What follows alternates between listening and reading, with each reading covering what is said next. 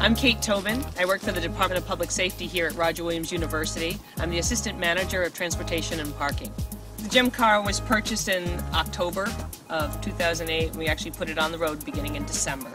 It was public safety's way of going a little bit more sustainable.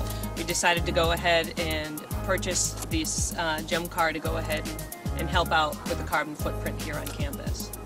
We use it for a number of things. We use it for transportation and parking. We use it for taking our cones, blocking off lots. We also use it for taking transports for students, medical transports for students. It gets us a lot closer to the buildings than would our general cars that we have on campus can only go to the parking lot. We can get door-to-door service with this. GEM car works totally on electricity. It actually plugs into a regular household plug.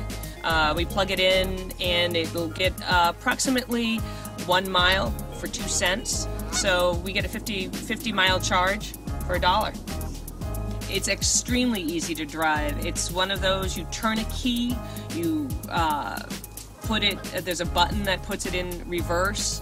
It actually does pretty well going through the snow and through the dirt, and it does a really good job. We're really impressed with it. This only needs to be plugged in. That's the maintenance that it needs to do. Any other maintenance would be paint because we've scratched it up, not because of something that's happened.